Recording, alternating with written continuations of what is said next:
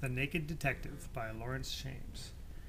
Shames's writing in The Naked Detective reminds me a bit of Carl Hyacin for a couple of reasons. One is that it's set in Florida, in this case Key West, and another that it has kind of a wry humor to it. Hyacin tends to focus on environmental issues, Laurence Shames not so much.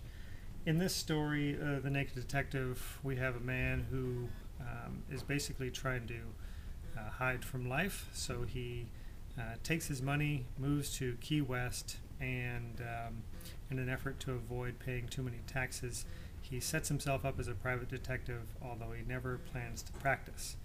Until one day a blonde walks in, just like in the detective novels, and he's kind of pulled into a local area conflict that's been boiling under the surface for some years now. So it's pretty interesting because he's very reluctant all the time, but he is a good-hearted guy, and so eventually he gets all the way through to solve the mystery.